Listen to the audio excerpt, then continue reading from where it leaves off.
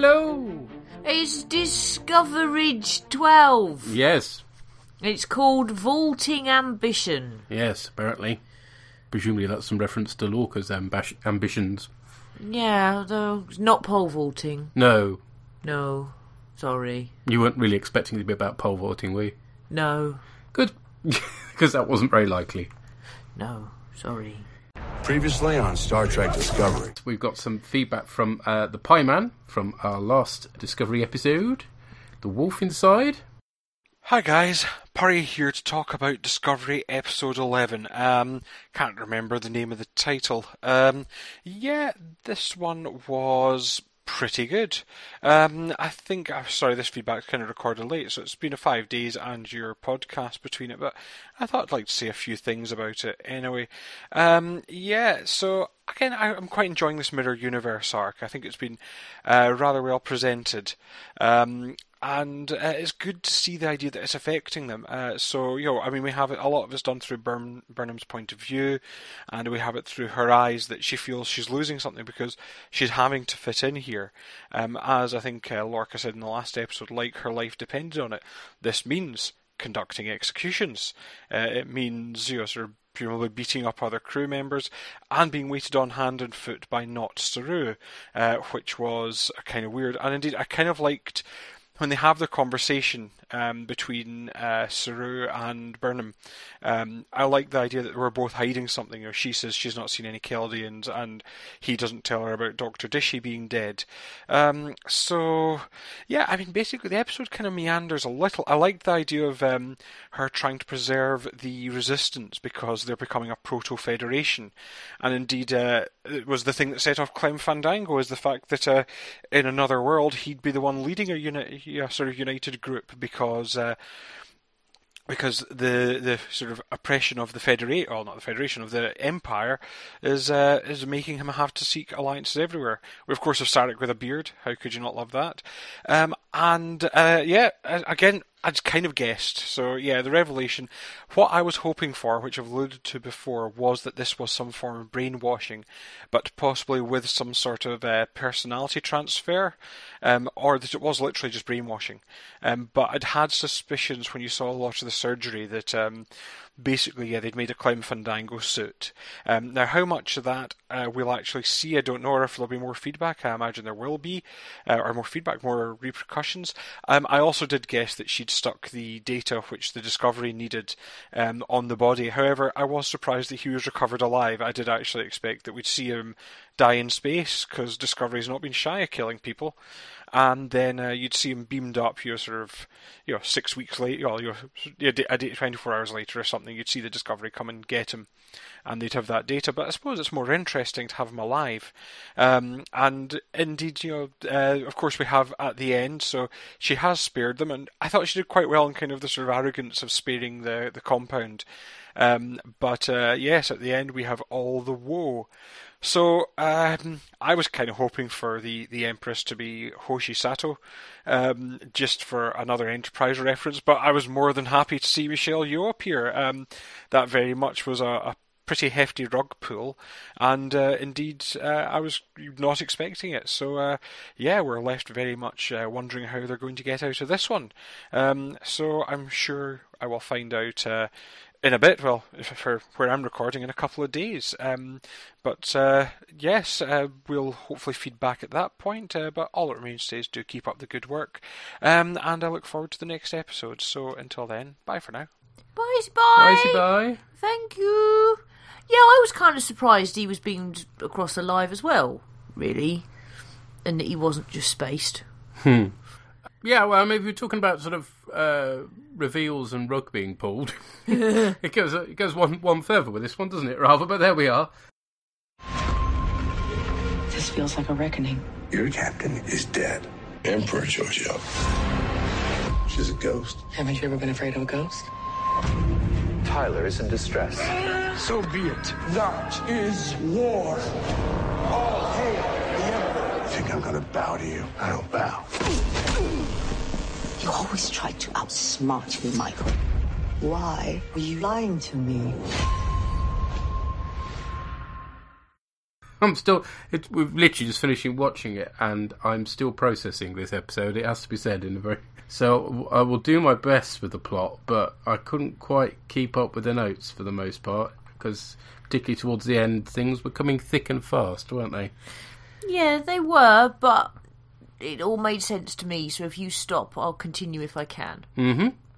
So Michael is taking Lorca via shuttle to the Imperial Palace, which is a huge ship rather than a building. Yeah, but I like what it looks like, though. The design's okay, but it's not very well realised CG-wise. It's not very well defined at all. It's the first sort of CG misstep, I think, of the series, which is a bit odd, but there we are. It's like they were being asked to do too much too quickly or something, I don't know. But yeah, it felt a bit sort of Babylon 5, to be honest, the level of detail on it. And apparently interphasic space was how the Defiant crossed into the Mirror Universe. I really should have checked out those Enterprise episodes to find out if that ties into this, but I haven't had a chance. It's a much shorter teaser. Well, there's quite the recap on this, but then it's not surprising it was a much shorter teaser than last week's. Blimey. Yeah. We learn that Mirror Stamets is also in a coma in the Mirror Universe, so they've kind of met in Comaverse, Sporeverse. I don't really... This Not is really. all really losing me, it has to be said. The Emperor stabs Lorca up a bit, which is a messy effect, isn't it? Yeah. But that's kind of a theme for this story, it has to be said. Clem Fandango is flipping out in sickbay, but regains the Ash Ketchum side of himself for a while, and you begin to wonder whether there's still a bit of human. So it's not quite a human suit, because apparently there's still some Ash Ketchum there. So, Yeah, which I quite liked the I mean, we know it's gone wrong. Yeah. Do you know what I mean? And I quite like the idea that it isn't perhaps as clear cut as you might otherwise yeah, think. it's not just that he's disguised himself in human form, but actually the human is not reasserting himself, but is there as well. Yeah. Michael discovers that she's eating Kelpian, which is very grim. Yeah. And it's very creepy music for the scene as well, which is very good. The Emperor then sort of suddenly switches, because this is Mirror Universe and everybody's, evil all the time, and suspects Michael of conspiring to kill her adoptive mum, i.e. herself, and sends her off to be executed. Okay, right, fine, why bother giving her a meal? But there we are. Well, I think it was supposed to be to try and see what was really going on, because she's supposed to love Michael, so it was almost like she was giving one last chance, and then she says, I didn't always know when you were lying to me, but I can tell now. So in other words, was there, because you find out that later that whole load of stuff has been redacted. We already know it's been redacted from the data, but there's other stuff that's kept secret, which kind of fits with the idea of an evil mirror universe anyway. So I think the idea is that she's got her there in case what was actually going on was for her ears only. So she's given her an opportunity to say something that might come, and it's not happened. It's not there. But of course we know it's not there because it's not her Michael. Stamets is sort of transferred from the sort of forest of spores to he's still there in his head or something, but he's the surroundings now of the ship, and he sees Hugh and chases after him. Michael reveals her actual nature to the Emperor and offers her Giorgio's comm badge as proof. I love this when the Emperor gets the ninja throwing star. Yeah, that's what I thought it looked like. And just takes out like the whole, pretty much an entire court except for one yeah, dude who apparently it's okay for him to know, but yeah, everybody else gets killed up. Yeah. When she realises where Michael's come from. Saru goes to see the White Queen for answers about Clem Fandango, and says, do you care enough about Volk to help him? And she claims that no, she's not going to do anything because he accepted the suffering, which isn't quite what's borne out later on, but there we are. Stamets catches up with Hugh, who confirms that he's dead, as you do. Yeah. Not quite how he's existing in this. Well, he says later the mycelial network binds everything together. Right. It's not. It's my thinking is it's not just alternate universes necessarily, but it's also like time as well. Yeah, well, it does get very Nexus later on, doesn't it? Which is never a good thing. No, but so I think that's kind of what it is that you're. So he's still in there at a certain period of time, sort of thing. Yes, it's kind of like an imprint or a memory. Oh dear, I bet Lama's loving this. Michael asks for the Emperor's help to get them back, but she rejects the Federation's values. Apparently the Defiant's crew went mad, sir. Mad, sir, they're mad. Giorgio asks for the schematics of the spore drive.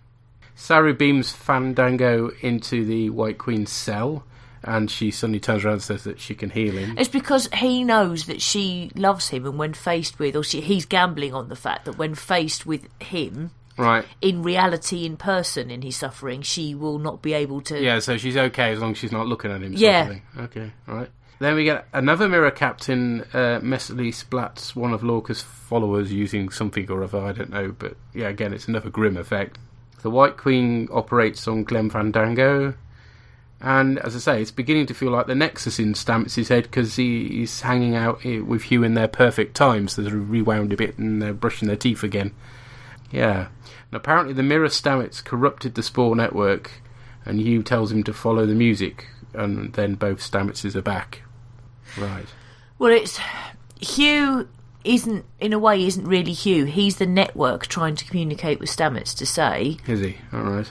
To say, you know, the whole universe is going to go to pot because of what Mirror Stamets has done to the Spores and Mycelial network, unless you can get back. But I think because Stamets is Stamets, when the proper Stamets gets back, so does the other Stamets. Right. But it looks like I chose the wrong day to give up drinking. So I think that's what is going on, that because the two Stametses are obviously connected because they're both Stamets. When one of them finds the way back, the other one does. Right. And he's on some ship or other. He's on the one they did name check it. I think when they very first appeared in the Mirror Universe, and they did give the name, but I can't remember what it is. But you know, when they very first appeared in the Mirror Universe, and there was another ship. Right. 2 or 3. I think it's that one. I think. All right. Okay. That's what he's on. Uh-huh. And then the final rug pulling bit of business. Apparently, Lorca was effectively the father to Michael in this universe, and then it became rather unhealthily more. But that was just him, presumably, using her to kill Giorgio or something. This is really where it all falls apart for me. Well, because it's revealed that humans in the Mirror Universe are sensitive to light. That doesn't make any sense. For reasons. It's a plot device, which when you go back, it will all make sense if you were to rewatch. Well, from the except beginning. for any other Mirror Universe treks. No. I meant if you were to rewatch Discovery. Well, obviously it makes sense for Lorca, but yeah, it's just like there's no logical reason why that would be. Yeah. But anyway. So I think, for whatever reason, Lorca decided he wanted power. And he felt that Burnham was his way to power. It didn't work out with Lorca and Mirror Burnham. So when he found out about the Spore Drive's capabilities, he's obviously gone across, presumably at the battle where all the crew died or whatever, and he was still alive. You know, they said about him in the beginning that he was the only one left alive in that big battle. And presumably the real Lorca's dead. Right. Died in that battle. And Mirror Lorca appears and claims to have survived it. Right. And so he's been Mirror Lorca all along. Hence, Admiral Gregg says you're different. Yeah. And notices that he's different. Hence the things with the eyes. Hence he hasn't seemed to fit with the idea of a Star Trek captain, because he's not. He's an ISS captain. Right. And he was after Burnham because he knew that because of the ties, because of his knowledge of the mycelial network, thanks to Mirror Stamets, he knew that because of the ties that Michael would be able to get him onto Giorgio's ship, and he basically wants to murder her and take over the Empire. Right, yeah. I think I got there, but it just seems an incredibly convoluted way of doing it, doesn't it? Wow, you've got to go to another parallel universe to steal the version of somebody who's going to get you into the... And, you know, how did he know that they were going to get in the parallel universe with the Discovery in the first place? Because he seemed quite surprised then, didn't he? I mean, well, presumably he's acting surprised. Thing. Unless he somehow set it up for Stamets to go all wobbly. Well, that's what you wonder, because that's when they're saying, you know, we did these... What we need is for him to explain all this with a big diagram, I suspect. There we are. But when you get... We might get that in the next story. Saru saying that's a remarkable coincidence. Yeah, with all the Spore Drive how many jumps and all the stuff that's happened, and he goes, yeah. No, it isn't. The idea, and then that's like when he says, have I done this to you? The answer is yes, he has. So he has engineered things to get where he wants, right? Because he knows from the mirror stamets about the spore drive. Yeah. He knows from the mirror stamets what it can do, but the mirror stamets is destroying it all. As you might be able to tell, not enjoyed this story quite as much because it's just way too overcomplicated and convoluted for my liking, and it's like. Okay, so pretty much every story now we've got to end with a massive rug pull, and we're still not at the end of the season yet. Where are we going from here, for heaven's sake? It's weird. Well, presumably the answer to where we go from here is that there needs to be a way to get our crew back, but without Lorca, who needs to stay in his own universe and be tried or whatever. Right. Yeah. Okay. And they have to fix the mycelial network because their spores are already... Yes, it's all sort of deteriorating, yeah. Isn't it, now? There we go. Well, so I say not keen, but maybe it'll all get a bit better explained in the next story, so I might be pulled round again, but yeah. See, I really like it because it explains why Lorca's been the way he's been the whole time. It explains his character completely. That he's an evil mirror dude. Mm-hmm. He's just shaved the goatee off. Right. Okay. So that you wouldn't know. Uh-huh. And people did have suspicions about him. We should have asked. I would have loved to know what the kids made the hell out of that, because, I mean, that was... As I say, I struggled to pull the pieces together, so... Yeah. Well, I didn't struggle with who Lorca was and why that was and all the rest of it. I think the eye stuff, I get that it's a plot point and it works from that point of view, but it doesn't work as, yes, because people in mirror universes have different eyes. What, really? No, it doesn't. Yeah. It doesn't work in that sense, but it does as a plot point. Similarly, yes, it works as a plot point that this is what Lorca's done and he wants to become emperor and presumably would go to any lengths to become emperor, but it's still, as you say, a really convoluted way of doing it.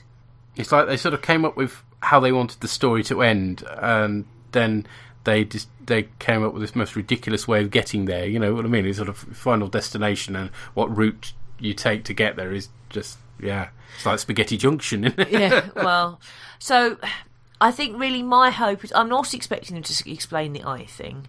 I'm not necessarily expecting them to explain how Lorca did everything. But I want more of an explanation of what's going on with the mycelial network and how it enabled it all to happen and what's been happening with the mycelial network in the mirror universe. That, to me, would be something that I would like to tie this together better. I'm not expecting it to be tied up completely because I don't think it can be. Aha. Well, let's find out what other people think. We've heard from Daria. Hello. Hello, Daria. Well, wow. Since Discovery has come back, it seems every episode has had my flatmate and me asking each other, did you see that coming? I didn't see that coming. Lorca, the Gabriel Lorca we've been following all year, is from the Mirror Universe. And it fits. Unlike revelations about Julian over in Deep Space Nine, they've been dropping things in from the beginning.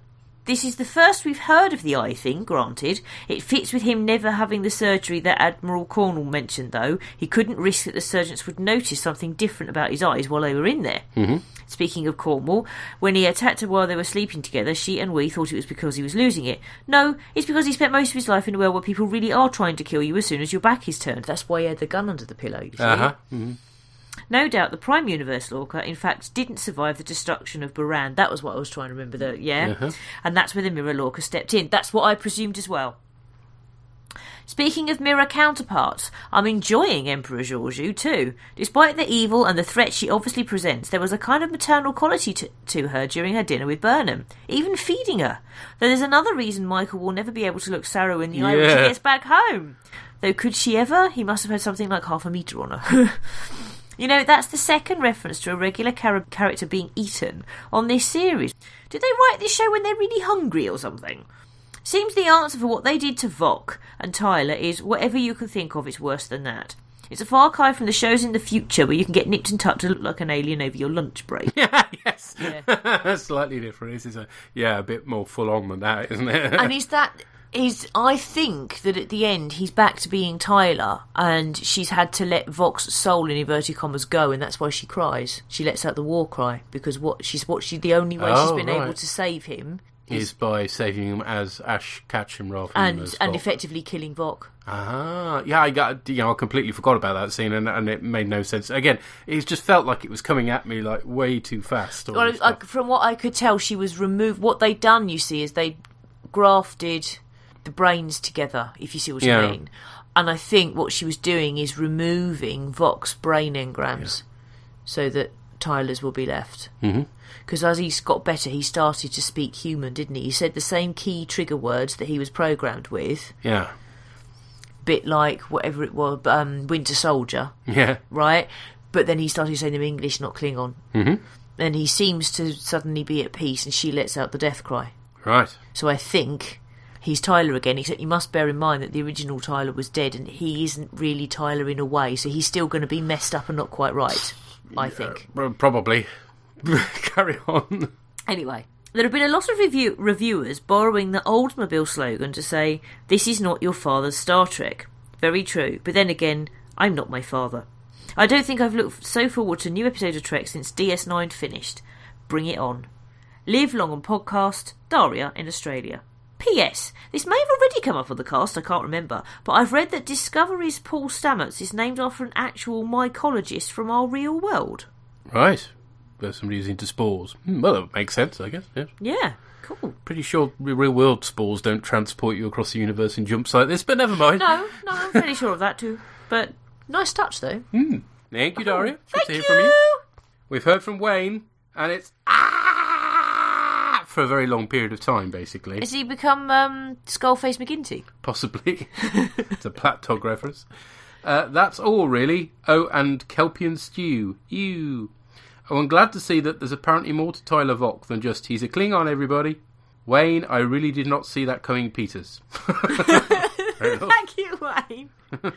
Okay, and we have heard from the Llama God on this one. Lamagotlag, Scott-Dave, Okjake, Vigitsia. Well, what can I say? I mean, really, what can I say? There's, so little happened in the episode that there's probably not a lot to talk about, so I guess I'll find some way of filling the time. Okay.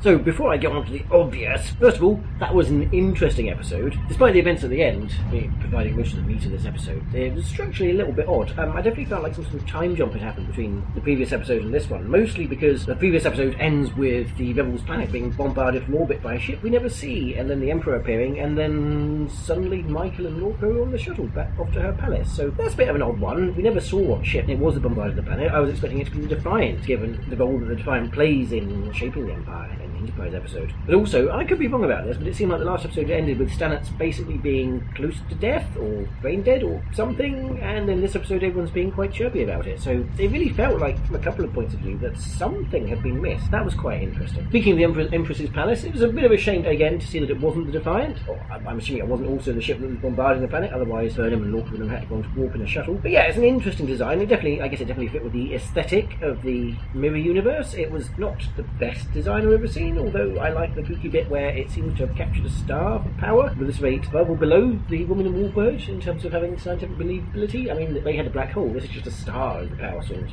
which is worse. I really don't know. But it was great to see in this episode that Stamets actually isn't dead, and I was very pleasantly surprised that the expected conflict between himself and his Mirror Universe counterpart didn't actually happen. Instead, they had a nice chat. Is this a multi-dimensional constant that Stamets is just a really nice guy wherever he is, even in the evil Mirror Universe? I mean, yeah, we're told that he used this spore technology to advance himself, but he still seemed like a nice guy, so I think it's probably all relative. So yeah, universal constant Stamets, that's great. Although it does also turn out that Hugh is actually dead. And despite some rumours on the internet that he might be coming back, my guess was that we would actually end up with his consciousness being transferred inside Mirror Universe Hugh, and then he'd come back and they'd end up back together, or something really weird like that. But I don't think that's what's going to happen now. We also, and it's easy to overlook this, we also get a bit of a continuation of the Ash Vok plot from last week. It seems like the Ice Queen has now cured him of his madness. It's kind of difficult to understand what's going on, really. She's obviously doing something with his mind, but is she removing Vok, or is she adding Ash, or is she doing what? And the fact that she's crying seems to suggest that maybe she's eliminated one of them completely, but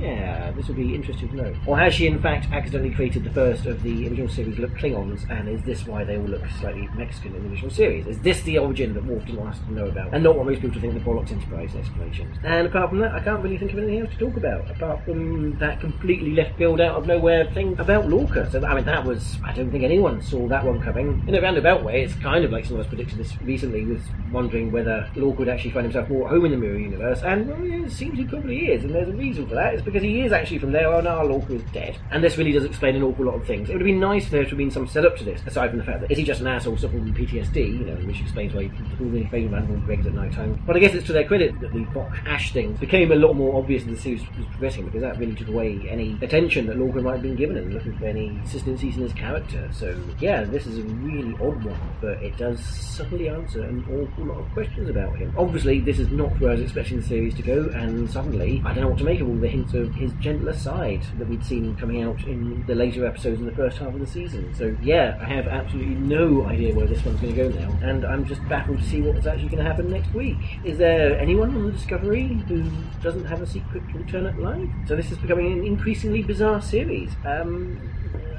Do I actually like this twist? I don't know. As I said, it definitely explains some of Lorca's character and explains why he's so non-Starfleet. But at the same time, it seems to devalue some of the character development that he's had. We were discussing in the feedback to earlier episodes how this Starfleet wasn't like the Starfleet we know and love from the Next Generation. And what we were supposing was that we were going to see the birth of the Federation as we knew it and see how people grew into embracing peace, exploration, war, etc., etc. And having Lorca come from a completely different universe, I think partially devalues that. Ultimately, at the end of the day, I think it depends where they're going to go with his character after that revelation, and maybe he will become rehabilitated in the normal universe. I don't know. Because it is very odd, because he did seem to be a character who, underneath, he was someone who was decent despite all the trauma he'd been through, and that seems to be undermined slightly now. But I guess we don't know that much. We only know from the Empress's point of view what it was Lorca did in the Mirror Universe, so maybe there's something more to come out from the watch with that one. So, yeah, this is not the episode that I was expecting to watch this week, so, yeah, who knows what the fuck's going to happen next week. So I look forward to that one eagerly, and I look forward to hearing what you guys made of this twist. So until we discover that Doug Bugger is actually a Klingon, glory to you and bOrgCast. Hey, sir. Thank you. I think there is a time jump. Not necessarily a big one, though, because you go from Georgia appearing to them She was being a in the hologram, shuttle. wasn't She was she? a hologram. So And I don't think it was her ship that was pounding the planet, because you get the impression that they're travelling some distance in the shuttle to get to her. Yeah. It is a bit odd they haven't shown the ship that was doing that. It was completely invisible. unless wasn't it's going to be something that is revealed. I suppose it could be explained later, yeah. But no, I don't think it But was. there was... I do remember from the last part, there was stuff about Tilly operating on Stamets with the spores, and that was Yeah. somehow making progress. Yes. Perhaps not as much as they wanted at the time. And this one kind of opens with Doug Bugger. Oh, name's gone again.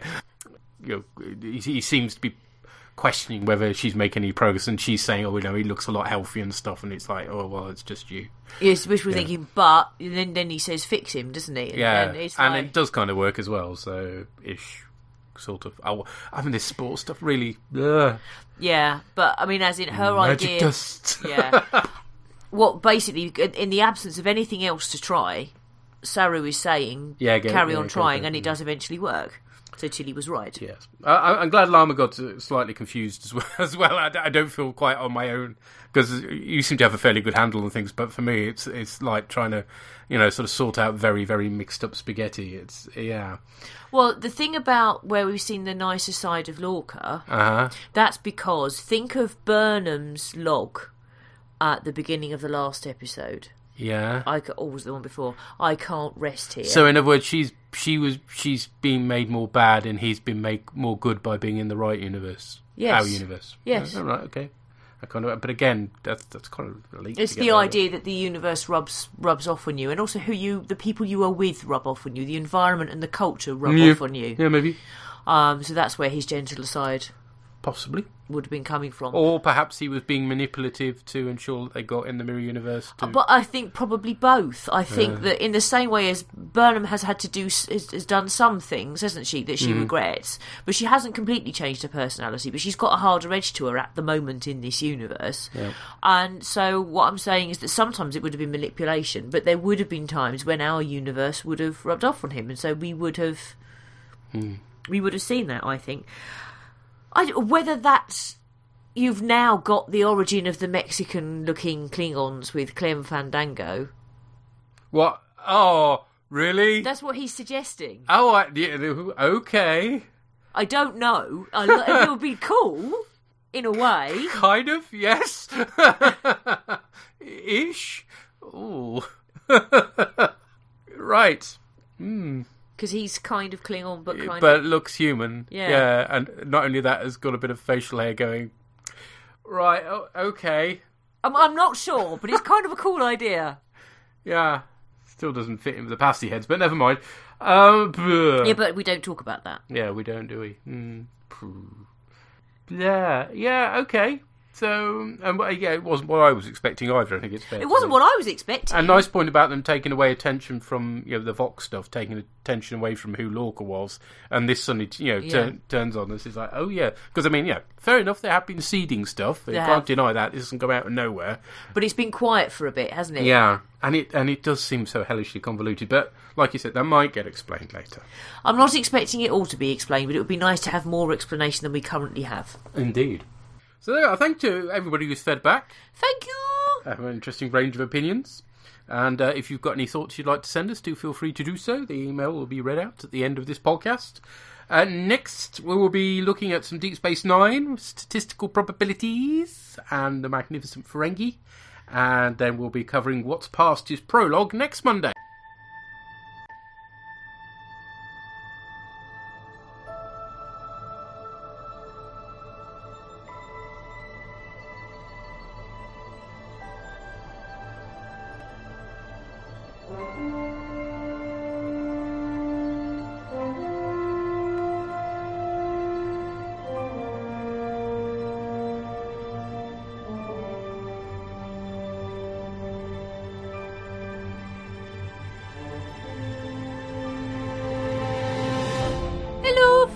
Hello! It's Discoverage 12. Yes. It's called Vaulting Ambition. Yes, apparently. Presumably that's some reference to Lorca's ambitions. Yeah, though it's not pole vaulting. No. No. Sorry. You weren't really expecting it to be about pole vaulting, were you? No. Good. Because that wasn't very likely. No. Sorry. Previously on Star Trek Discovery. We've got some feedback from the Pie Man from our last Discovery episode. The Wolf Inside. Hi guys, Purry here to talk about Discovery Episode 11. Can't remember the name of the title. This one was pretty good. I think, sorry, this feedback's kind of recorded late, so it's been 5 days and your podcast between it, but I thought I'd like to say a few things about it anyway. So again, I'm quite enjoying this Mirror Universe arc. I think it's been rather well presented. And it's good to see the idea that it's affecting them. We have it, a lot of it's done through Burnham's point of view, and we have it through her eyes that she feels she's losing something because she's having to fit in here. As I think Lorca said in the last episode, like her life depended on it. This means